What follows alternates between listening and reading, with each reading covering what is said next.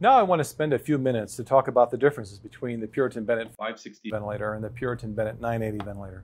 There are obvious differences that you see in terms of size. What about on the inside of the product itself? The 560 ventilator really only goes up to about 50% FiO₂. So there is a little connector in the back. We call it a low flow oxygen connector. There's not a high pressure connection in the back of the 560 ventilator. Whereas the 980 ventilator does have a high pressure connection and can deliver up to 100% of oxygen. The second thing is that the PEEP level that you can set on this is less than what it is on the 980 ventilator. So on the 560 you can set up to 20 centimeters of water pressure, whereas on the 980 you can go up to 45 centimeters of water pressure. Now another strategy that some people use is inverse ratio pressure control, for example, or APRV.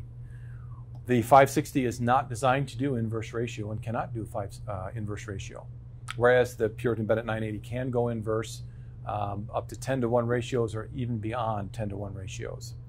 There is also differences in the breath types that are allowed on each product. The 560 doesn't have APRV, it doesn't have proportional assist ventilation plus, it doesn't have things like tube compensation, whereas the 980 does have those. So in terms of weaning strategies and other breath types, there are distinct differences between the two. There are also some capabilities where the 980 has leak compensation for significant leaks, and you don't find quite the same type of strategy and feature set on the 560 ventilator. Then the gas delivery system. So the 560 uses a turbine based as compared to proportional solenoids on the 980 ventilator. When you think about a patient who might have high resistance or low compliance, a turbine is going to have a little bit harder time trying to deliver that amount of pressure or volume to those types of patients as compared to a proportional solenoid based ventilator like the 980 ventilator. And then on the 560, you really have settings for things like flow sensitivity, 1, 2, 3, 4, 5, whereas on the 980, you have very descriptive values for setting your flow sensitivity, whether it be 1 liter per minute, 2 liters per minute, 3 liters per minute, things like that. And then finally, just the monitoring capabilities. There's a lot of monitoring capabilities between the two.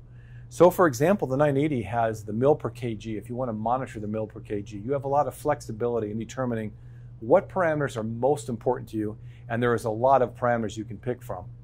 Whereas the 560 doesn't really have that. There is no really select patient monitoring parameters that you can configure and change and adjust, as well as just the total amount that it doesn't have as compared to the 980. And then the other thing that you cannot do is some of the respiratory compliance maneuvers.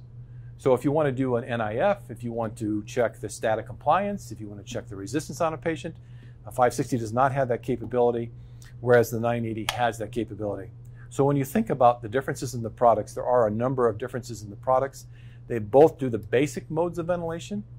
They both do have PEEP. They do both provide oxygen, but there are some real distinct differences that you want to keep in mind.